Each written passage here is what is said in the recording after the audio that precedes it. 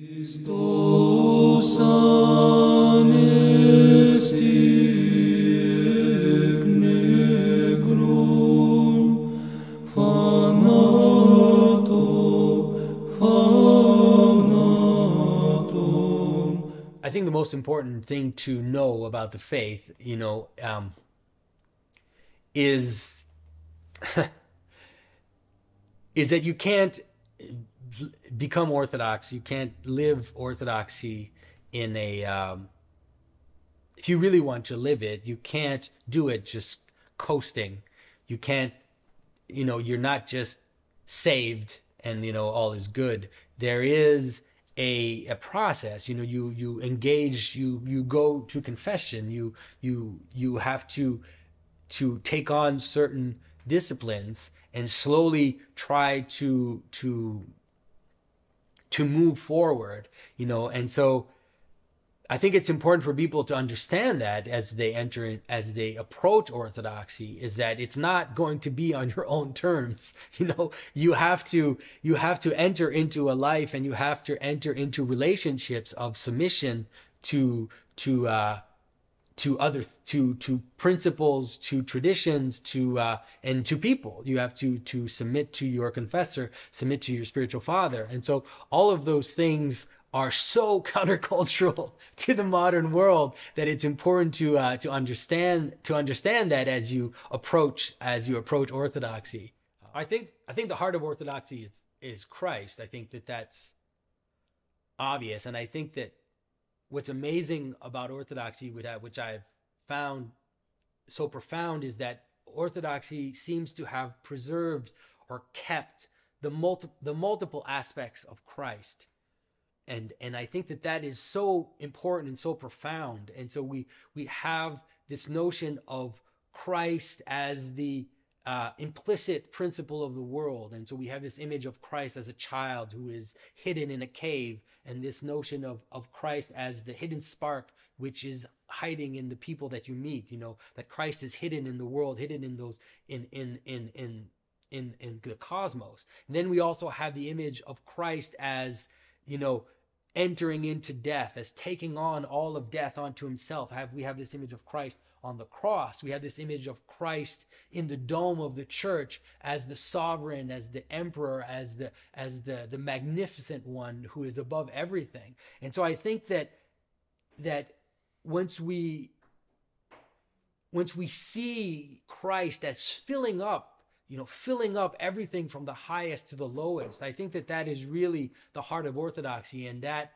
is the most precious thing that it has to offer. And then we see that this filling up of Christ from the highest to the lowest then also appears in the life of the saints and fills up the world in all other types of ways. And I think that really is the way, the greatest thing that Orthodoxy has to offer, is this filling up of the world with Christ and with the light of God.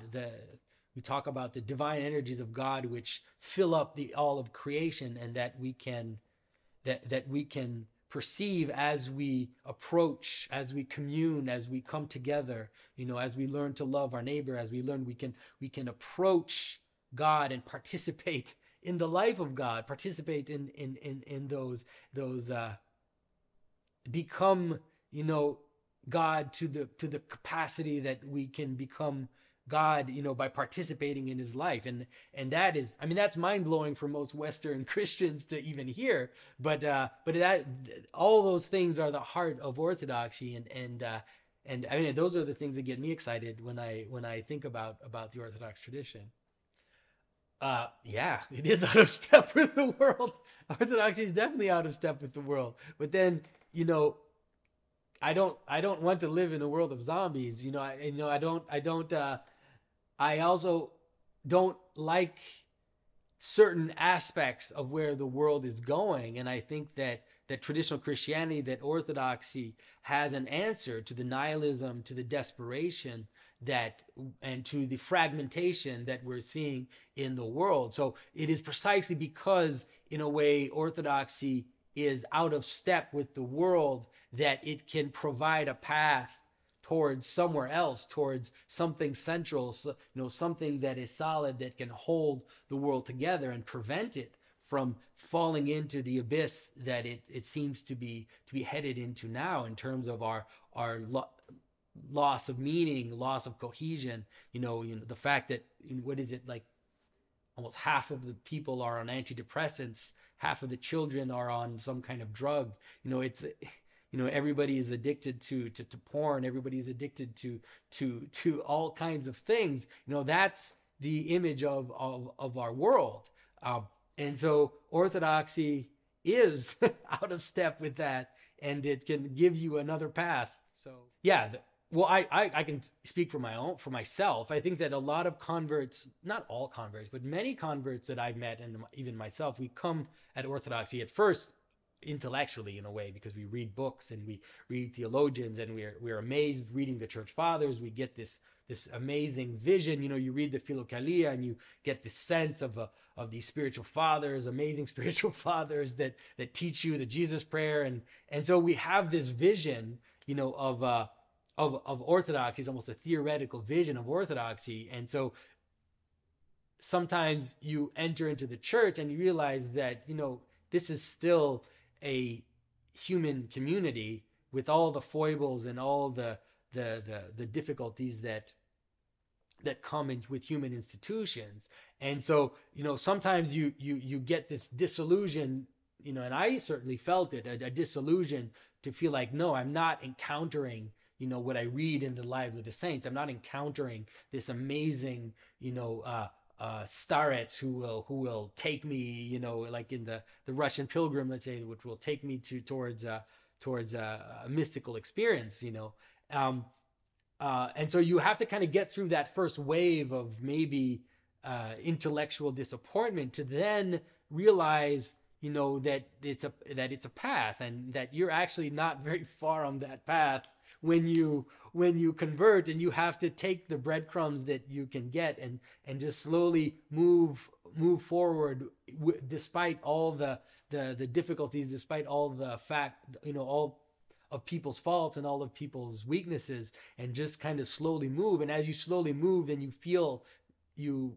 encounter this slow theophany that I discussed. And I think that a lot of it will then depend on your own capacity to let the light of Christ, to let the light of God transform you, and to open yourself up to that light. So I think some of the most important thing that orthodoxy has to offer the West is obviously the life in Christ, and the life of the church, the communion of the saints, is the most important thing that it has to offer the world. But since we're talking about culture, and we're talking about culture manifestations, there's something very important that orthodoxy can offer to the West and to the modern world, and that is this amazing preservation of the totality of this pattern that I was talking about, the connection between the scripture and then the lives of the saints, and the liturgy and the iconography and the architecture. All of these,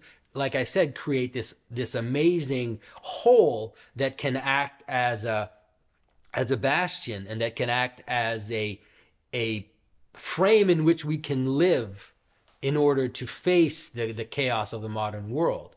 And I think that that's something that used to be there in the West, was there at some point in the West, but has been slowly degraded with time.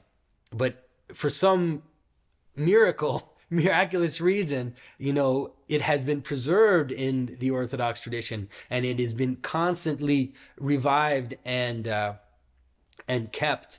And so I think that it can offer a breath of fresh air to the West. It can help to reinvigorate our culture and reinvigorate our forms, and help people see all those connections in the stories, where we have been taken over by the scholarly approach, where we've dissected the Bible, we've dissected the stories in this critical historical way. But Orthodoxy brings us back to the poem, brings us back to this beautiful pattern which runs through everything. And so we can enter into that, and it actually is that symbolism. It brings meaning together in our lives, and it can do that in our society. It's interesting because when you talk to Orthodox people, often, you get the feeling that they're still living, in the 4th century, or the 7th century, or the 8th century, or the 11th century. There is this very, very deep connection to the past, and this feeling like those fathers that wrote, the ecumenical councils, the theologians that precede us, that we're still engaging with them, that they're part of our community. And I think that that is a really, really powerful thing that has been lost quite a bit in the West.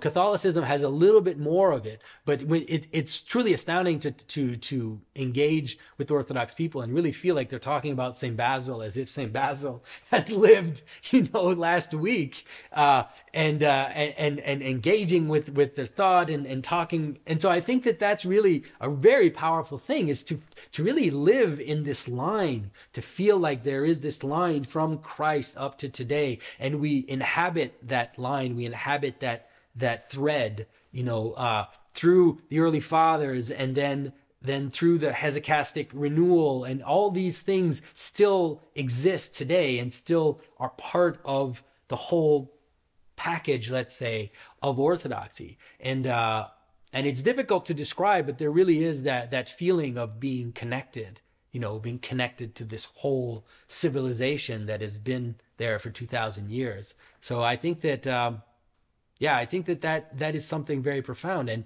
And you see it not only in the text, let's say with the fathers, but you see it, like I said, you see it in the art, in the visual, we see it in the architecture, we see it in the hymnology, we see it in the music. Everything has this deep connectedness to, to this line that goes all the way to Christ, that it's very beautiful, and it has preserved, let's say, this coherent pattern that I talk about, and because of that, it inhabits that grand pattern, that huge pattern that has been, let's say, the Christian civilization.